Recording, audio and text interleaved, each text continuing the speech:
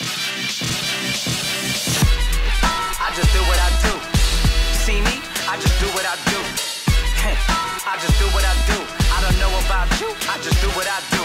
This is Challenge Your Limits week. Everyone gets really involved. People get really enthusiastic about what they're doing. You don't have to limit yourself to one single goal because there are so many opportunities out there. The power that all the girls have when they come together to try new things. I'm gonna eat these worms.